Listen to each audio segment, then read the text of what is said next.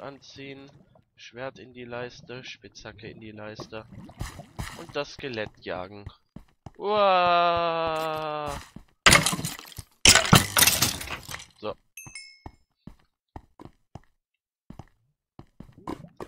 Jetzt kamen wir einfach mal in die Richtung hier.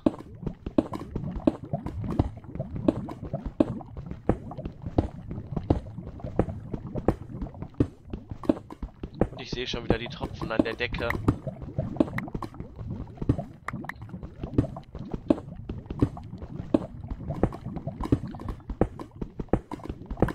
Und sie tropfen erbarmungslos auf uns hinab.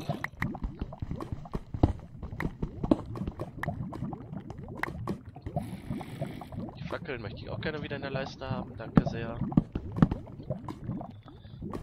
Je. Wo soll das noch alles hinführen?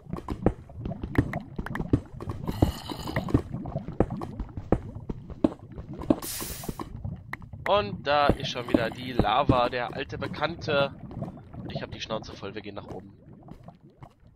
Das kann doch wohl nicht deren Ernst sein. Egal, wo ich hinbuddel, überall ist diese Lava.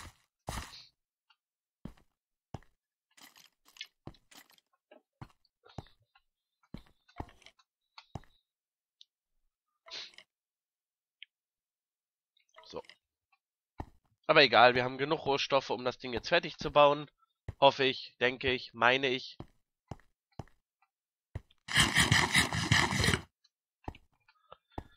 Und so kriegt das Tunnelgraben auch nochmal so einen gewissen Reiz, wenn man immer auf Lava stößt.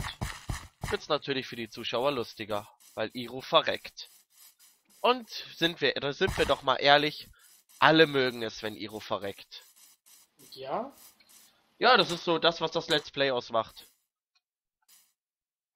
Wenn Iru verreckt, dann gibt's einen Lacher und dann gehen die Einschaltquoten hoch.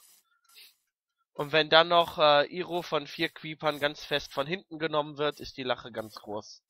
Ja.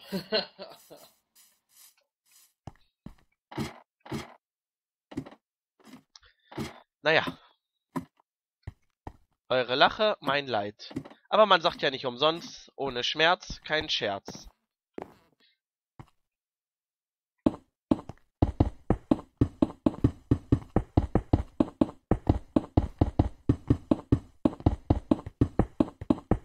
Jetzt bin ich echt mal gespannt, ob das hier reicht.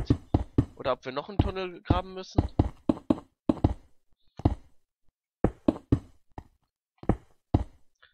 Aber sieht doch gut aus. Oh Gott. Wir sollten von der Seite anfangen. Damit wir uns jetzt nicht irgendwie den Übergang verbauen. Oder vielmehr den Untergang.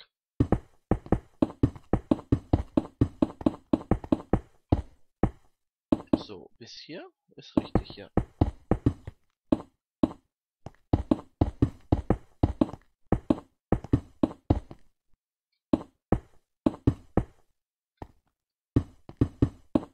Jetzt am besten einen vor dem Ding da erstmal aufhören. Hier. Ja, hier ist gut.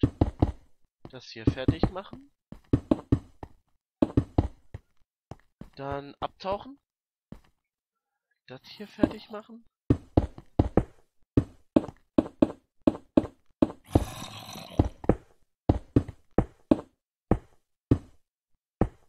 Hier wieder hoch.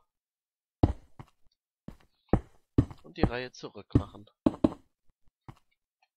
Und so schnell sind 3 Stacks Cobblestone weg, aber das reicht locker.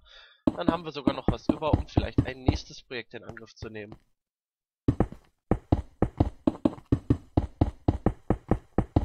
Andererseits kommen auch noch ein paar Mauern auf uns zu.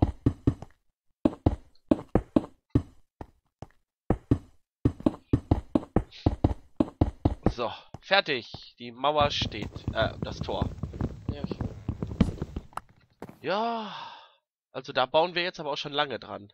Viele Folgen. Naja, dafür ist es groß. Groß und steinig und groß.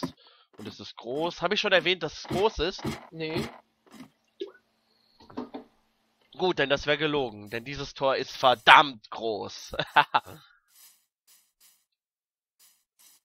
So, dann schauen wir es uns mal von vorne an. Man muss Minecraft-Gebäude aus einer gewissen Entfernung begutachten. Das Tor in der Wüste. Ja, also guckt es euch an. Na gut, man könnte jetzt noch sagen, dass hier der Berg ein bisschen stört, dass man den abnehmen kann oder sollte. Und diese komische Fliege, die da im Wasser hängt, die könnte man auch noch vielleicht mit der Fliegenklatsche platt hauen. Aua. So. Das, was wir jetzt noch machen, das ist halt die Monsterfalle hier vorne hinbauen. Das heißt, wir werden das hier noch ein bisschen ausbuddeln, ungefähr bis hier. Wir werden dann dort ein großes Auffangbecken machen. Ich weiß noch nicht, wie wir die Monster schlachten. Wahrscheinlich so ein typischer Lava-Häcksler.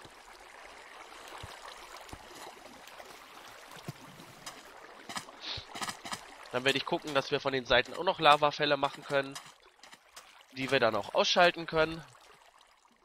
Und als größter Clou soll sich dann natürlich auch eine begehbare Treppe entfalten.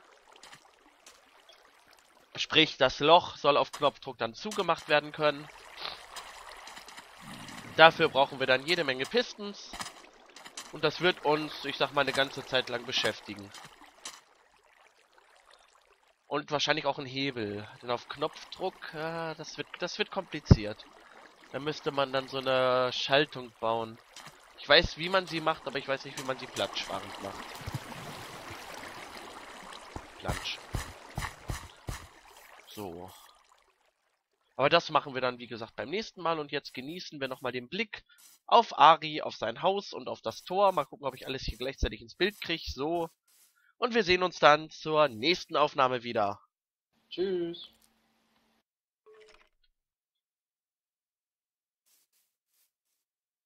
So geht die Aufnahme auch heute mal aus. Irgendwie macht er gerade irgendwie, was er will. Also auf... Oder mein F9 ist kaputt. Ich guck mal nochmal. Nö. Dann beende ich es einfach so.